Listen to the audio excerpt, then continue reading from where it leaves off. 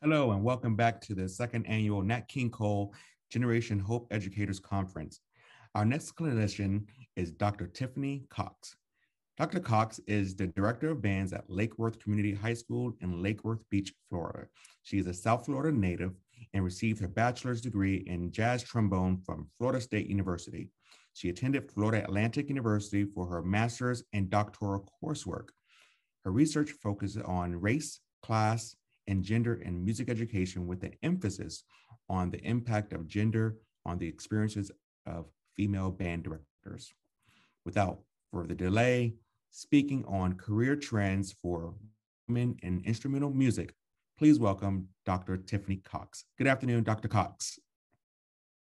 Hi there, Mr. Rhodes. It's so nice to see you all. Thank you so much for having me. So I'm going to go ahead and get started. I have a presentation for y'all. Okay. Here we go.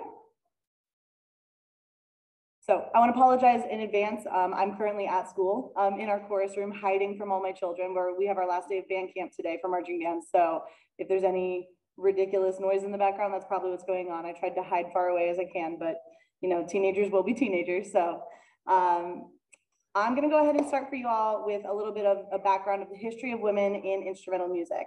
A lot of what we do today has been impacted by the way that women have been treated throughout history. So we're going to start and focus specifically on American music.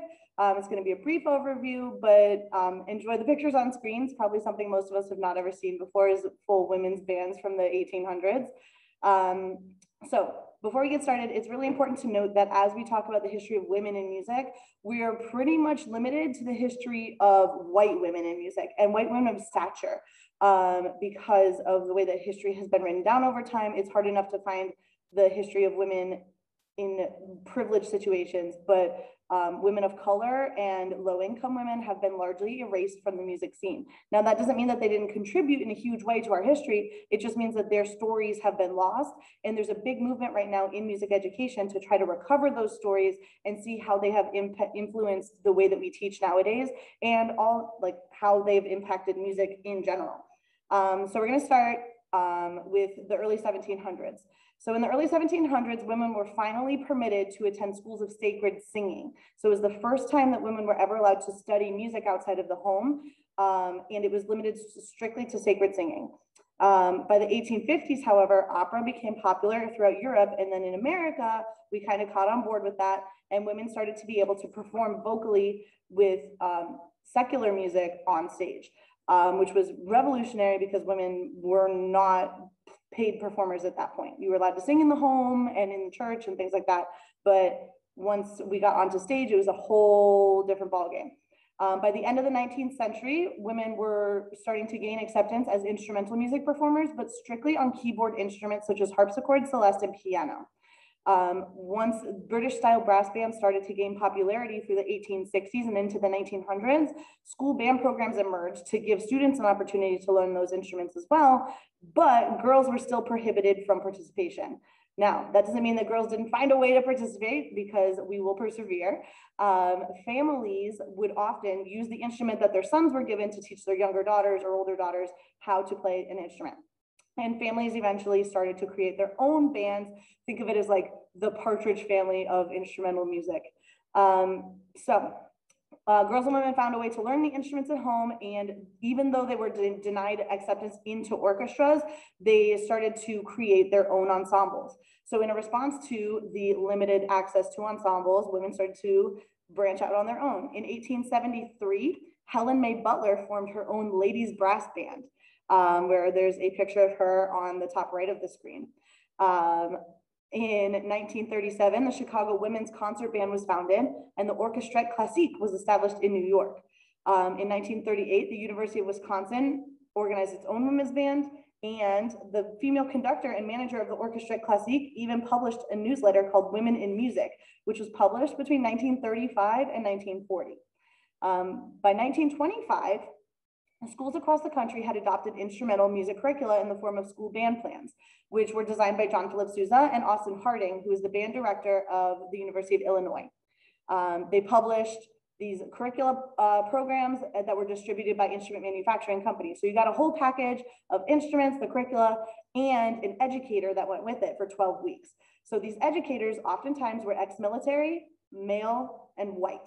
So they came to your school for 12 weeks, got the band program started, and then after that moved on to another school, which honestly, if you think about it, is a great setup for like Con Selmer.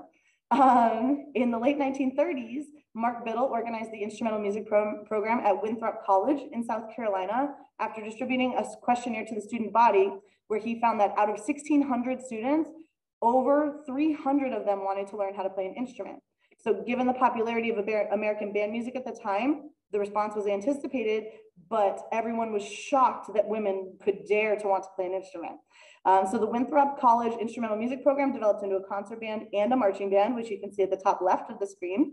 And despite the movement of inclusion of women in instrumental music ensembles, women were still excluded from marching bands, and in most cases, instrumental music altogether.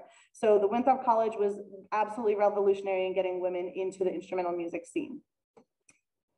This quote comes from some of the research that I have done, and I found in a review of literature. It is simply not acceptable to see a woman contorting her body in unfeminine ways around a tuba or a cello, lest she create intense discomfort or arousal in the male members of the audience. Now, I don't know about any of you, but I feel like the least attractive thing that a woman can do is sit with a gigantic tuba, but maybe you're into that stuff, that's cool. But it's kind of like gives you a little bit of a look into what we're facing and how women in instrumental music were perceived, and still up until recently have been perceived. So these two women on the screen are Lorelei Conrad and Virginia Allen, also known as Ginny Allen. So I'm going to tell you a little bit about them because they're incredibly influential in our history as women in instrumental music. So we'll start with Lorelei. In 1991, Lorelei Conrad made history by becoming the first woman to receive a commission as U.S. Navy officer bandmaster. She also became the first woman to conduct a Navy band overseas. The irony of this accomplishment is that Lorelei was conducting the Navy band at a time when women were still not allowed to play instruments in the ensemble. So similarly, Ginny Allen made history in the U.S. Army Bands program by becoming the first woman to command and conduct an active duty military band. She served as principal conductor of the U.S. Army Forces Command Band in Atlanta and secured her place in history by becoming the first woman conductor of the U.S. Military Academy Band at West Point. Ginny Allen served as an administrator for the Army Bands program in Washington, D.C., and now is on music faculty at Juilliard, where she has held several teaching positions throughout the years. So absolutely pivotal and incredible people.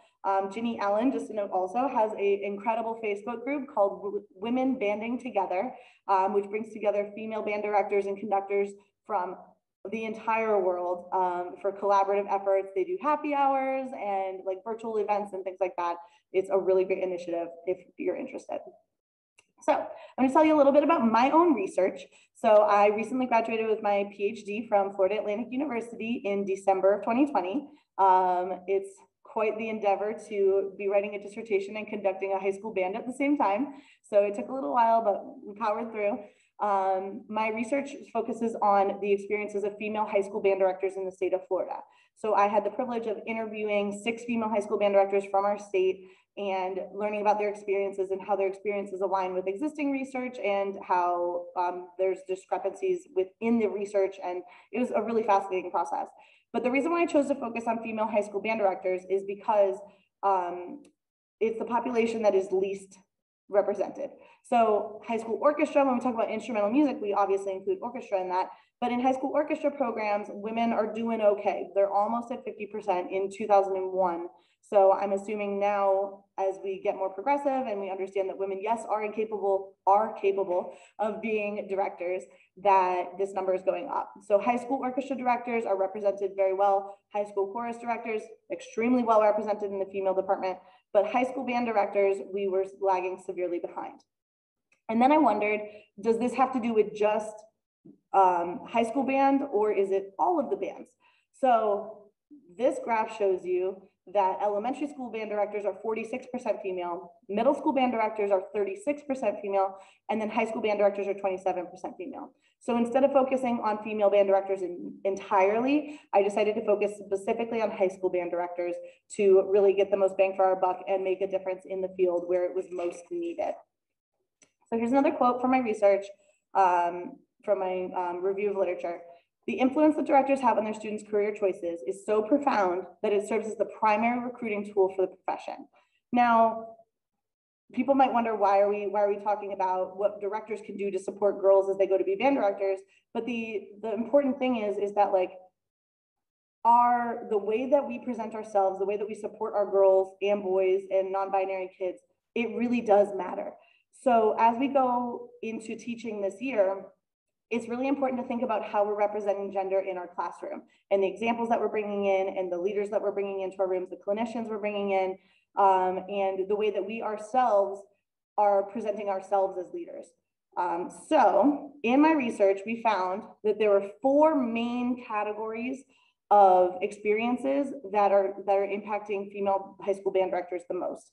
And the 4 categories are hiring processes that are discriminatory towards women, gender norms that are standard in our entire society that permeate into music education, social roles that have been accepted by men and women for generations that also permeate into our profession, and then the existence of an old boys club, which serves to perpetuate the marginalization of women within music education. And for the purposes of this study, we focus entirely on instrumental music, meaning band. It was very much so a high school band related study, but a lot of this in my research and through doing my review of literature, I found that there's a lot of commonalities between what high school band directors are experiencing and middle school band directors are experiencing, and choir directors and orchestra directors, drama directors, pretty much anyone who's working in a male dominated space, the women are experiencing similar obstacles to their profession. So we'll start with hiring practices. Women are hired into high school band positions later on in their lives with more teaching experience and with a higher level of education than their male counterparts. So this quote hit home for me because my own experience was I got out of college at 22 years old, you know, just like every music ed major does. And I got hired at an elementary position before I was even able to apply for a high school job.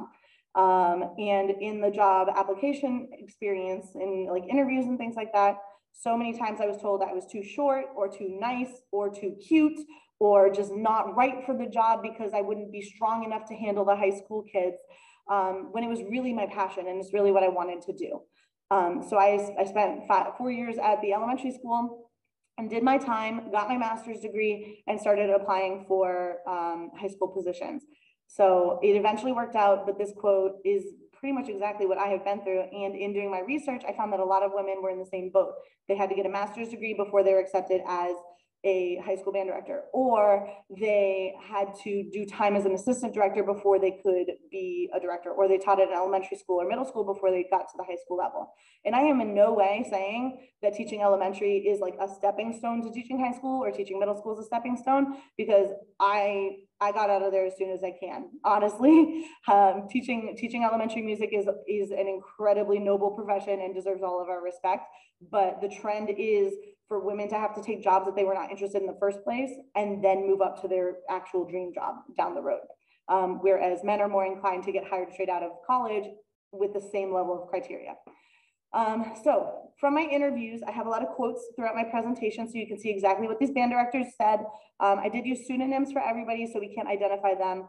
Interviewing 6 female high school band directors from the state of Florida was actually quite complicated, because finding 6 women who are willing to participate in an hour-long interview when there's marching band and their own kids and all kinds of chaos going on was pretty challenging. But we made it work and we banded together and we got it done. So Sophie said, in my first interview for a high school band position, the principal said, I wouldn't want my daughter teaching in a place like this because it was a rough school. That was my indication he wasn't going to hire me. The school had been open since 1922. My interview was in 1988, and the school just hired their first female band director in 2017. So this quote actually is in reference to my school, not my principal, but my school. So I was the first female band director that was hired at my school in 2017. And my school has been open since 1922. So when people start to say, oh, well, gender is not an issue in music education, we're good, everyone has equal opportunities, that right there shows you that we don't. Because women throughout the years have applied for jobs and just don't get them because they're perceived as not being capable of handling them. Now, I do teach at a Title I school. It's in a rough neighborhood, but that's no reason to discriminate based on gender. So, social roles. So moving into social roles, this one is especially palpable for some women. I was almost pushed into teaching middle school. My professor tried really hard to influence me toward middle school. He really tried to push me. There were some highly influential people in our state who were in a roundabout way telling women that they should be middle school band director or an associate director at the high school because that's where women go. So what we're seeing is a lot of these social roles aren't inherently visible. But when you look back on memories, it's really easy to see the ways in which women were treated differently than men. So a lot of my interview participants were like, oh, you know, gender doesn't impact me at all. Like I have every opportunity that my male band director friends have. But we realized through going through this process and tearing down the memories and like the walls that we put up, that we really did have different experiences. And it ended up being kind of like a therapy experience for us to kind of vent to each other because female band directors don't really ever have an opportunity to get together. And we learned a lot from each other. So what we learned is that social institutions like schools have a great deal of impact on the establishment and perpetuation of gender stereotypes within society. When the concept is applied to instrumental music education, ideologies of patriarchal band traditions can be seen in the curriculum that band students are taught, the way ensembles are structured, and the literature that's performed. Women are often excluded from jazz band opportunities because of the instruments that they choose to play, and instrument selection has been proven to be highly gendered, like the girls play flute and boys play drums. Now, we like to think that that stuff is getting better, but studies done as recently as 2019 show that gender trends in instrument selection are not getting better. We try to be as supportive as we can as directors, but there's so many outside factors that influence the students' instrument selection that it's hard to permeate all of those levels. So to better demonstrate the impact of social institutions on the profession of band directing, consider this scenario. A young girl who was educated in the American school band system that was established to model the traditions of European military bands, which have a history of excluding women, then finds employment as a band director and continues to perpetuate the same school band system that she progressed through. She teaches her students the same way she was taught and uses the same content that was composed and hand-selected by generations of male band directors. The girls in these programs may never see themselves represented in the curricula and will likely be told biased information that perpetuates the marginalization of women in music. So it's thinking about, as we as directors, as you look back on the selections that you've played in your band programs and as a student in a band program, how many of those compositions were written by women? And you can extrapolate it. How many of those compositions were written by people of color? How many of those compositions were written by LGBTQ plus people? A lot of it is by straight white men, and we need to be branching out. So we need to start looking at the way that we teach and the why that we teach and kind of tear it apart and rebuild it from the ground up with equity in mind. So Zoe said, we teach our students the same way that we were taught. We use the same content that was composed and hand-selected by generations of male band directors, and nothing changes. And then Amy, in a similar interview, said, I catch myself falling into the trap. I nominate the same white male adjudicators and clinicians, even though I know that they are qualified women who could do the job.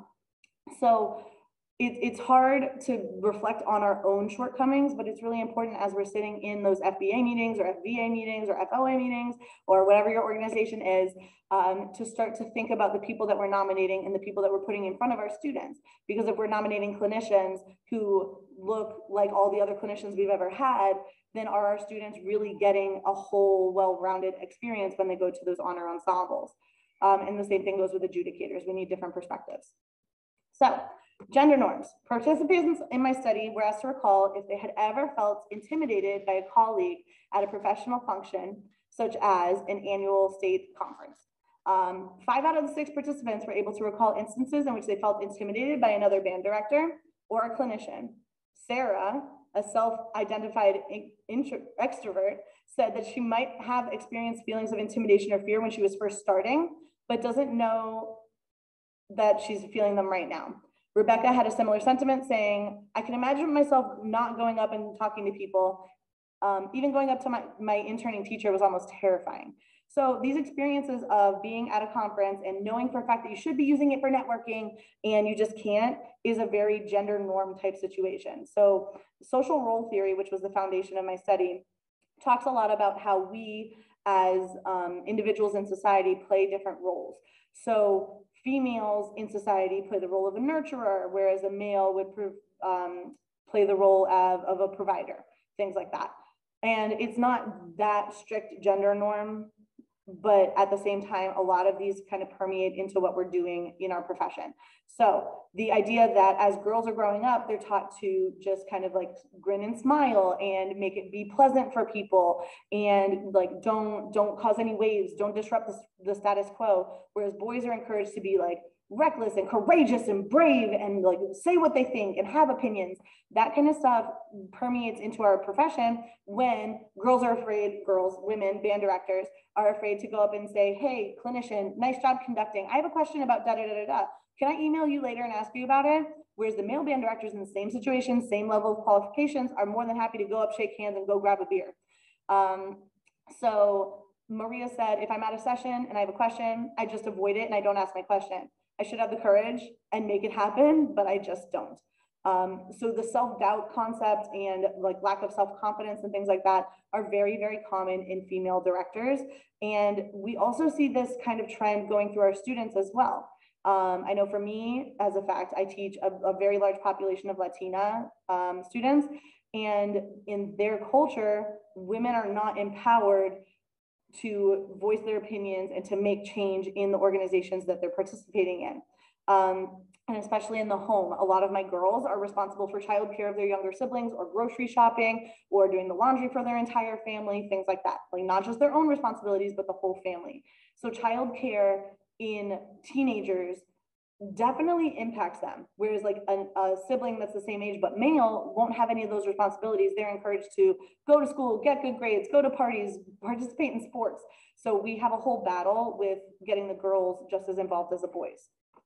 So professionally though, one of the trends that has been existing in all of the research and also my study was the existence of an old boys club in music education.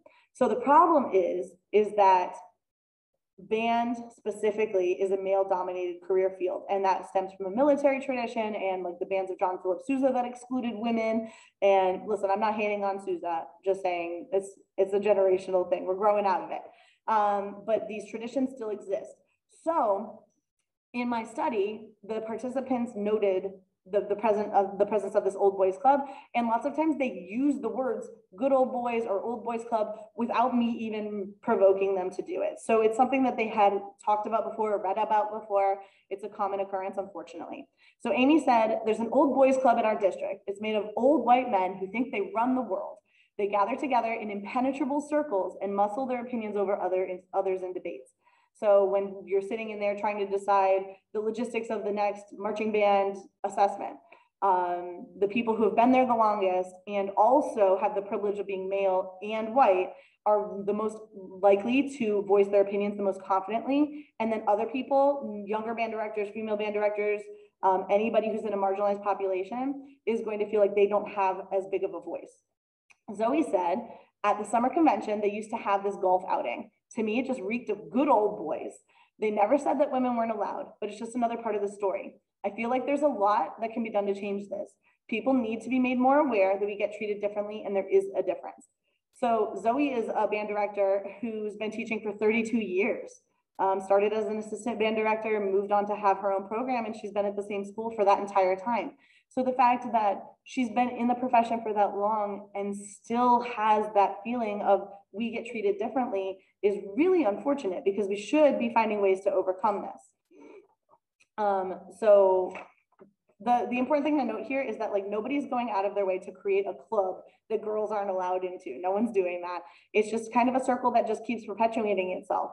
And there needs to be active motion to abolish the systems that are existing right now that perpetuate the marginalization of women. So as we go on, like here's some more quotes from the study. Maria said, everyone tries to push this illusion of fairness, but in reality, nothing can truly be fair. The old men have been there the longest and they have the biggest voice. You find yourself sitting there quietly while the big dogs duke it out in meetings, and you have to deal with whatever they decide is best for everyone, even when it's not. And then Sarah had a similar sentiment in saying, I think that it's people don't think they're discriminating. It's just indoctrinated into people. It's not, oh, you're a girl, you can't do this. It's something in the back of people's heads that they don't even know that they're thinking about. So this is the problem with social roles, is that they're not things that we're constantly thinking about. Like, no one's saying girls do this, boys do this, girls do this, boys do this. That's not happening in our society consciously, but it's unconscious information that we've gathered from the media, from our families, from social interactions. And we react in certain ways when you see different people doing things. Like, I know for me, my first year as a band director, I got up in front of my band at our concert band assessment and I got off the stage, and the first comment that I got was how my pants made my butt look too good. And I was like, well, I want to know about my band. Like, it was a friend. It wasn't like a stranger. It wasn't creepy or anything. But it was like, why is that the first thing you're saying to a brand new band director coming off the stage? It should be like, hey, I noticed that you're doing this. Here's some constructive feedback. Here's some compliments. Your band did great. Let me help you out. But instead, I got comments on my physical appearance, which would never happen to a male band director. So it's very much so a gendered experience that we're having. And there's a lot that can be done to change it. And to change it, we have to start in our classrooms. So my suggestions through the research, so this is not just me picking stuff out of my hat, but this is like actual empirically data supported evidence. My suggestions on how to promote gender equity in your own classroom. Number one is bring gender to the forefront. So nowadays, a lot of directors might feel really uncomfortable talking about gender because they're not informed. So start to read up on what it means to be gender fluid, what it means to be non-binary, what it means to be transgender, what it means to be cisgender. Start to understand the terminology and get really comfortable with it in your classroom. And then support your students. So I'm not saying like call out every kid who's gender nonconforming. I'm saying make gender an issue that we're all okay talking about. The more comfortable that you get in your classroom talking about gender, the more your students are going to feel supported because they're reading about it. It's on their Instagram feeds, it's on their Snapchats, it's on their TikToks all over the place. So bring the things that are really hot right now, the pop culture references and things like that, and bring them into your classroom. There's nothing wrong with talking about gender. As a matter of fact, it'll make you all more comfortable that this big elephant in the room is now out in the open. It's important to educate all stakeholders on the implications of gender stereotyping of instruments. So for me, I found that it's exceptionally important to educate the parents. So parents lots of times will say, oh, well, you're a girl, you need to play a small instrument. And for me, I have a hard time with that. I play trombone. So I very much so take a big stance on educating the parents and saying, hey, instruments don't have gender. Look at this particular female Black tuba player who's absolutely killing it in the Chicago Philharmonic. I try to provide examples and talk to parents and let the kids really choose what they're passionate about. So at the high school level, I don't have a whole lot of beginning band. I do accept beginners in my program, but at the middle school level, this is going to be really important. So maybe when you're doing your like instrument petting zoo or your fitting day, have the parents there, show a slideshow of people playing non-traditional instruments for their gender. Mix it up, show a girl playing drum set, show a boy playing flute. Let the parents get comfortable with those images and start to tear down those gender issues with instrument selection because they do impact your kids' opportunities down the road. So I'm not saying avoid putting kids on flute or clarinet because then they can't do jazz band. I'm just saying like kind of mix it up and make it so that it's your entire clarinet section is not all girls, your entire flute section is not all girls. One of the biggest suggestions that I have is implementing blind auditions for all ensembles. So really this started as a like, hey, let's do blind auditions for jazz bands because what I noticed in my study was that girls were intimidated from participating in jazz bands the most. And that's really unfortunate because for me, my bachelor's degree is in jazz and I wouldn't be the person that I am today without my jazz experience. But what happens is when girls choose to play, for example, I'm going to use flute, when they choose to play flute in 6th grade, now the likelihood of them participating in a high school jazz band when they get there is slim to none because a lot of band directors are going to be like, no, you're a flute player, you can't switch instruments. So one of the things that I do in my program is I encourage my woodwind players to be doublers. I want them to learn how to play saxophone. I want my clarinets to play saxophone. I want my flutes to play saxophone. That's going to make them more marketable in the future when they want to audition for schools, when they want to be gigging musicians. It also just gives them more opportunity to perform with your ensemble. So like maybe your concert band's playing somewhere, but then your jazz band's going to go somewhere else. And all of this can be kind of taken and adapted for the orchestral setting as well. So you have like your all-girl violin section, maybe one of them wants to learn to play cello. Like the instrument divide for gender is not as big in orchestra, but there is still gender stereotypes for instruments in the orchestra as well. So kind of keep that in mind. Percussion is one of the things that's real easy to get kids to double on. A lot of my flute players during marching band season will be in the front ensemble and they learn how to play mallet instruments for marching band season, and then they switch back to concert band flute. So there's a lot of ways to give your kids exposure to that kind of stuff. But blind auditions for all ensembles are really important. You have the kid come in, don't say anything, just play their instrument for you while you face the other way, or you put them behind a divider or something. But that way you're doing absolutely as fair as you possibly can, and have a panel of people participate in your auditions as well.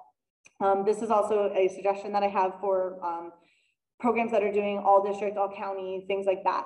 I know in Florida, in our all-state audition program, it is a blind audition and kids get accepted based on their actual performance.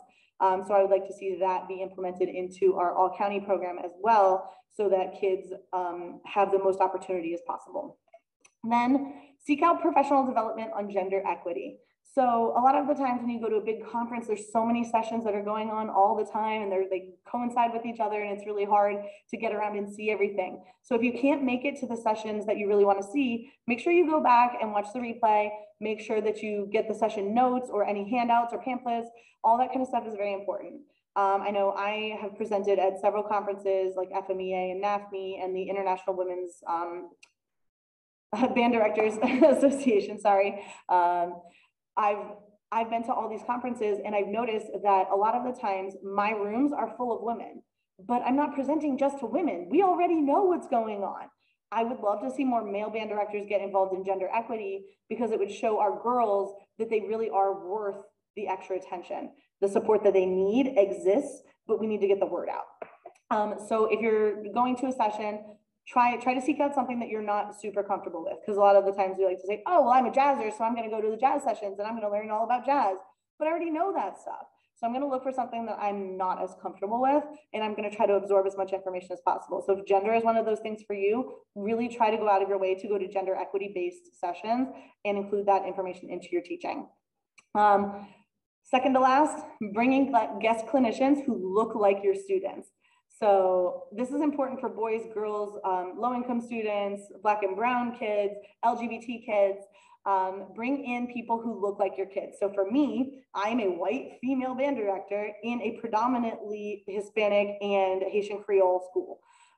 So I don't bring in white female band directors to work with my kids. I bring in Latino band directors. Right now I have the band director from Boynton Beach High School working with my kids while I'm doing this.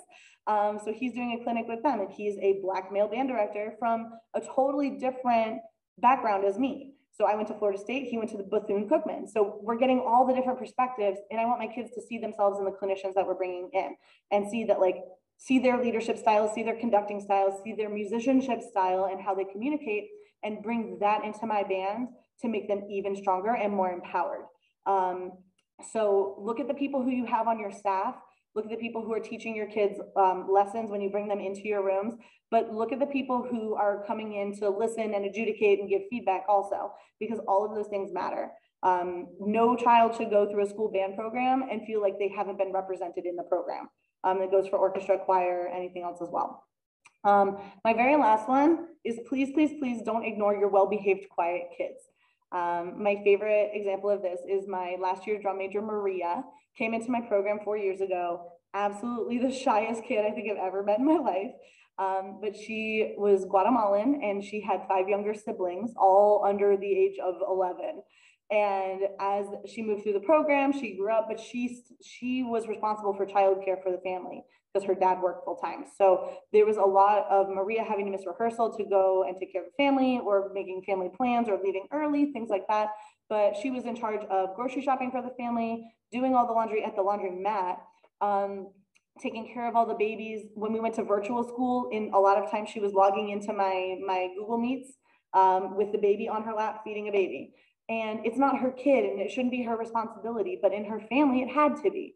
So Maria in the classroom was the most well-behaved, put together, quiet kid, but we realized that Maria was really struggling. So we were able to get her some mental health help. We were able to advocate for her and help her self-confidence grow. And she ended up getting accepted to the UCF Honor Band, University of Miami Honor Band. She got accepted to All-State this year. She ended up absolutely skyrocketing. She became the drum major of my program. And even though she still had those lingering feelings of self-doubt and low self-confidence and body image issues and things that are associated with all of that, she absolutely blossomed into a powerhouse leader in the program and ended up getting a full ride scholarship to the University of Florida to study environmental conservation. So she's not doing anything with music. She's going to be in the marching band and play in a concert band and stuff. But empowering that one kid didn't just empower Maria, it influenced her whole family and it influenced all the other kids in my program. So now I have other kids who were really, really shy and are starting to come through the ranks, and they're citing Maria as their role model, which is really cool to see because I'm not trying to influence every single kid individually like that, but you see the trickle down effect of empowering just one of them to audition for an honor band that they didn't think they could get into. And that honor band experience becomes really powerful. So there's 3 big things that we can do to support our girls, the big gigantic takeaway. Number 1 is find role models for them that are positive and supportive. So if it's you, that's great and awesome, but it's also really important to find them leaders and mentors that are same gender. So for me, I make a point of hiring a diverse staff. I am the only white person on my staff. And I bring in Latino women to work with my girls and my woodwinds and stuff like that. I make sure that I have LGBT members on my staff ready to talk to kids and help them out. We try to really diversify that so that the kids get experience with all kinds of leadership styles, because my leadership style might not suit everybody, and that's good. We want to bring individuality into this. Honor ensembles are super important. I talked a little bit about that and how they impact self-confidence, but providing leadership opportunities is really important, and I'm going to talk a little bit more about that. So in my study, all of the participants talked about the importance of a supportive role model. So Maria said, my high school band director was the reason why I decided to start taking music seriously at all. He believed in me and kept me motivated and on track. So a male band director, which for the record, all 6 of the female participants in my study had never, ever, ever experienced a female band director in middle school, high school, collegiate, or even after that in community bands. So we are grown women who are conducting high school band programs and successful high school band programs, but have never actually been led by a female band director. So, and I'm included in that. So that makes 7 of us. Sarah said, my band director was just like a father figure for us. He was a very positive person. He was one of those people who his door was always open. So having that relationship with your kids, and so they know that they can come in and talk to you when things are going rough, is really important. Zoe said, I've been lucky to have some great band directors throughout school and college, but I'll tell you, all of them are white and all of them are male. So again, Zoe's been in the profession for a while, so I'm not surprised by this, but unfortunately, our younger band directors are experiencing the same thing. If you look at the collegiate band programs around the area, and specifically in Florida, most of the band directors are male. We're starting to see changes go on, which is really cool and specifically exciting when it's an athletics band director, but we're seeing a lot of male directors in orchestra and in band, and jazz is the absolute worst. The choral world has always been a little bit more balanced just because of the soprano alto situation. But in orchestra and band, there's not a whole lot of diversity going on. So it's hard to find role models.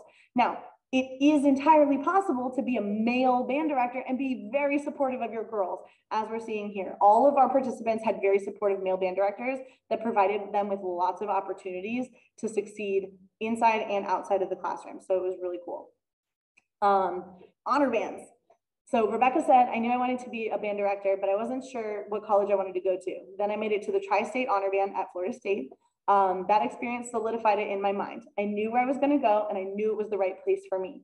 So if Rebecca had not been given that opportunity to go to Tri-State, then she never would have been able to have the experience of being on the college campus, immersively for a couple of days, never would have met the staff, never would have met the private lessons teachers, and never would have been able to make that decision.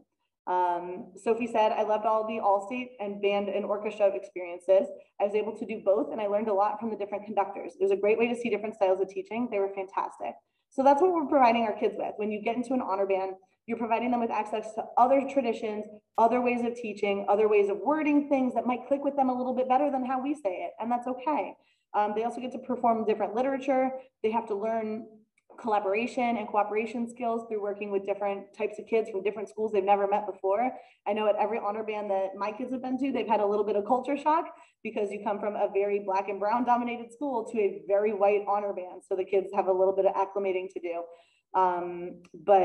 It's all part of the experience, is learning how to work with different people. And then those skills take them far beyond band and into their career paths and into college down the road.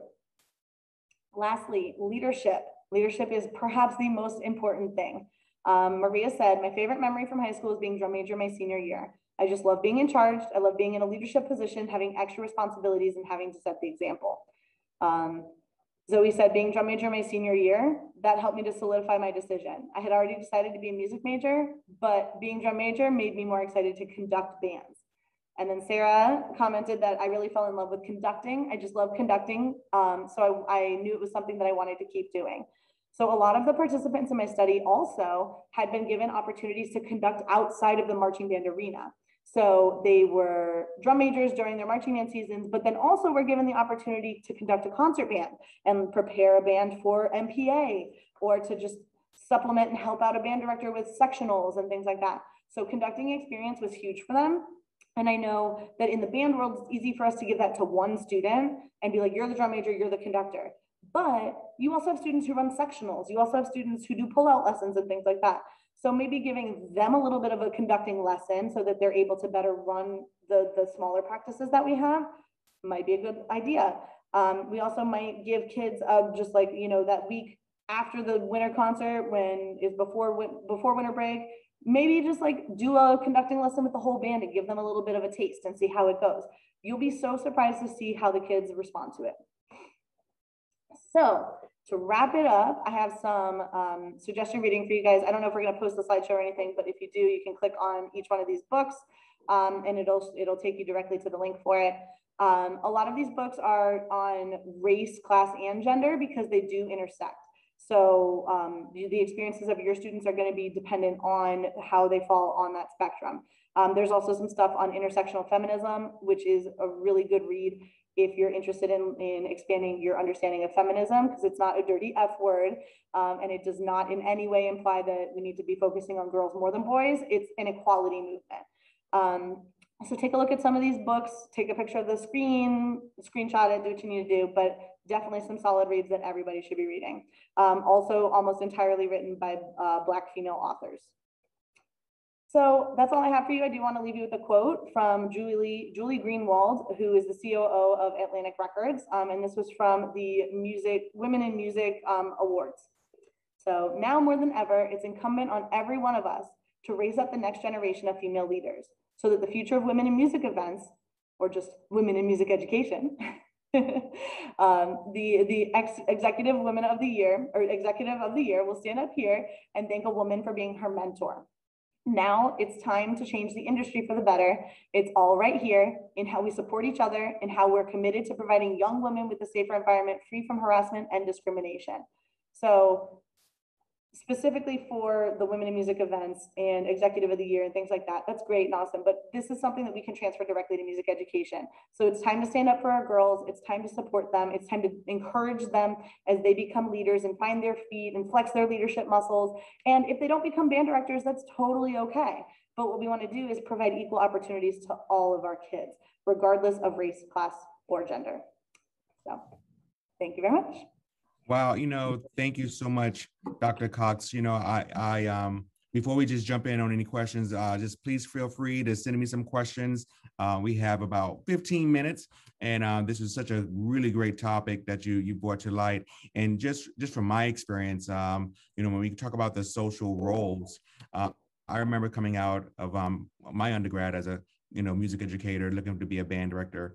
I had one of the good old boys, as you would say, you will be great in an inner city school. They need strong strong men of color like you. And I'm like, what does that mean? Like, why should I just go to one place? Or why can't I have access to any and every community?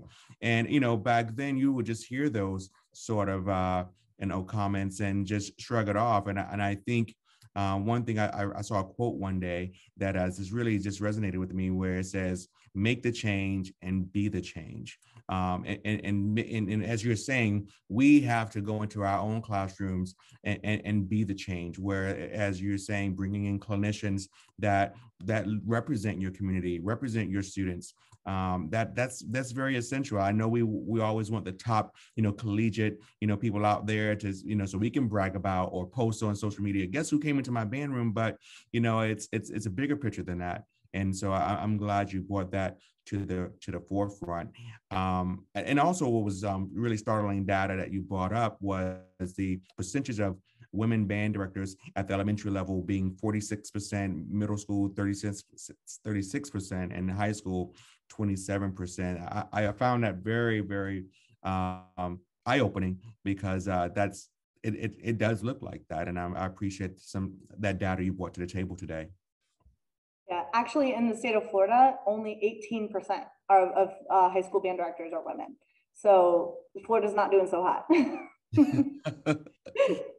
What would you say to, and you've kind of said it, but I mean, just in your real time now, you're immersed in band camp right now, and you're talking to your students all day. What would you say to that female student or gender student that about education and music education and the paths to take and opportunities that are there? Because again, I think about my career path. I don't think I've ever had a female band director come from my tutelage in my band room. So it's taken to me. But what are you saying? What are some of the things that you think you can do as you move forward? Yeah, so for my kids, we have a very open relationship, and I have open dialogue with them about everything. Like when the Black Lives Matter movement started coming through, we had open dialogue with that. And that's kind of the privilege that I have of coming from a empirical research background. Is I have a lot of the like actual data driven responses that keep me apolitical in the school setting, which is really nice. So I'm not talking opinions here. I'm looking at like real actual scientific data. So my kids knew exactly what I was doing with my dissertation. They knew the research, they knew the people I was interviewing, they were involved in the experience, they were able to ask me questions. It was really phenomenal. So the kids have gotten really engaged in the process, and I'm very clear with them. I'm like, hey, I'm bringing in this type of clinician because I want you to see. Like today, Mr. Barfield, who's here working with my kids, he comes from Bethune-Cookman, and I went to Florida State. So we went to very different colleges of music, but I want his perspective. I want to learn from him. Like, I can't wait to be done with this and go over there and see him teaching, because I'm so excited to learn from him. Because I think what it's important is modeling for our kids too, is saying like, okay, I don't know everything, but I'm ready to learn. So when they come in with new information on like a different, like when we started talking about like gender nonconforming things, like I had to learn about that kind of stuff too, because I heard them start to use the words in my classroom. So it's kind of staying on the cutting edge, but it's also kind of letting the kids drive the conversation. They're going to want to, but say like, hey, like I went to this session over the summer, and I realized that I'm not bringing in enough women clinicians. So guys, this year I'm going to make a point to do that. And if I'm not doing it, hold me accountable. Like say something to me. Be like, all of our clinicians look the same. Have them start to see it, because what they'll start to do is they'll be able to start seeing that in their lives as well. And it's a really important skill to have. Great. I have a question for you, and I know when you're at your elementary school, it was on the outer skirts of Boca Raton, and that was a different community. But what is it that you had to learn when you moved to Lake Worth as far as a community, because it's such a diverse, multicultural. I think sometimes people think that's not from South Florida, or the Cuban community, and it's not much necessarily in Lake Worth. It's a very diverse, multicultural. What was probably some things that you had to learn very quickly coming into that community? One of the things that I learned very quickly was that you have to be authentically yourself with the kids. If you try to pretend to be something that you're not, it's not going to work. So for me, I have a very sarcastic sense of humor, and I bring that into my teaching. It's right there on the forefront, and my kids really get it. But I think also one of the things that people forget a lot about, like particularly my population, I have a very low income community, is that there's a different way to talk to different types of kids from different cultures. So like one of the things that I learned first coming in, which I knew already from my own upbringing, was that kids who grow up low income, and specifically in Haitian families and Latino families, if you speak to them quietly, they think you don't care about them. But if you project your voice and you're involved and you're emphatic and you're just vocal about the way that you're doing things, they think you really care, because in their families, noise means love. And like the houses are always full of noise, and when it's quiet, no one's there, and it's scary for them. So that was one of the things that I had to learn, was how to use my voice in a way that aligned with their cultural expectations of how someone who cares about them is going to talk to them. But I also learned that I needed to pay close attention to the girls who are the well-behaved girls and the quiet ones, because they're the ones who are the most mature, but they've also been silenced in their families the most. So finding a way to reach those specific kids was really important for me. So my drum major Maria was one of them. I have my whole clarinet section, honestly, like that's where they are, is learning how to access those girls and like joke with them, like on the side, instead of like teasing them with the whole band, and like the witty banter thing doesn't work with those kids. So pulling them aside, being like, hey, are you okay? Hey, I got this like donation from the Nat King Cole Foundation, and they donated us some socks and stuff. Like, do you guys need them at home? Let me like drop them off at your house over the summer or something like that. Those little gestures get you really deep into the community, and it gets the kids really invested. Great. That's fantastic. And you know, I think, you know what, I asked that question because, you know, no matter where you are in your career, you have to point the finger at yourself and make the joke on yourself sometimes. And I quickly always share the story that I taught at Homestead, which was very similar to Lake Worth community, and it was very diverse with different multicultural children. And then my next move was to a very affluent area in Palm Beach County. And I remember my first day of band camp, and I'm like, we're going to do this marching show. And everyone was like, yeah, we're going to do this doing jazz band. Yeah. And then I was like, and we're going to have the best Christmas concert. And everyone was like, and I'm like, well, the kid raised their hand. They were like, we don't celebrate Christmas. And I was like, yes, well, that's right. We're going to have and they were like, we're going to have a great Hanukkah. And then the kids went crazy. But the point is, my point I want to make is, as educators, we have to know our community. That's first and foremost. If we don't understand our community, then there's a disconnect instantly. And go back to what you're saying, then as children trust you, and then they'll want to do everything for you and do anything for you because, you know, they trust and you understand their community. I think that's very critical. Dr. Cox, anything else you would like to just parting words of encouragement that you would do before you jump into your band camp and give your students some love for the rest of the day? Anything you can just share with us in your exit? Honestly, I would say just make a point of looking at the students who are underrepresented in your program. And for every program that looks different, it's not just girls, it's not just people of color. Like, honestly, at my school, my white kids are the underrepresented kids. And so make a point to know that they're well taken care of, and really just advocate for them and their needs. Reach out to them, get to know their families. Honestly, one of the best events that I throw every year is our end of the year potluck, and all the families bringing food from their cultures, and it just gets the families there, gets you to talk to them. If there's a language barrier, that's fine. Make the kids translate. They do it all the time. But also don't get discouraged. It's definitely a journey. It's a step-by-step thing. It's not something that's going to change overnight. I know for me personally, I'm still experiencing gendered expectations. I always said if I wrote a book, it would be called Band Directors Don't Wear High Heels, because my principal at my school decided to say that to me on the day of my first concert. And I was like, what? It's not about my outfit, stop. And you know, I'm still experiencing it all the time when we go to marching band competitions and people go up to my male staff and say, hey, I need your band to go da da da da da da. And my staff is like, oh no, that's her job. Like, go over there. So it's something that we can bring to the forefront and we can change together, but it's important for us all to be on board to make it happen. Absolutely. I think that's was said very eloquently. I always say, in addition to that, it's the mile, not the sprint when we choose this profession.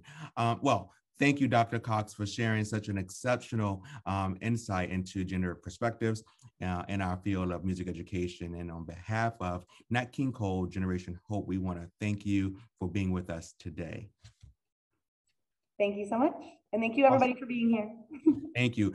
We will now take a very short break to stretch and anything else you need to do to refresh yourself before we get into our final session of the day. We will start promptly at 3 p.m. Thanks again.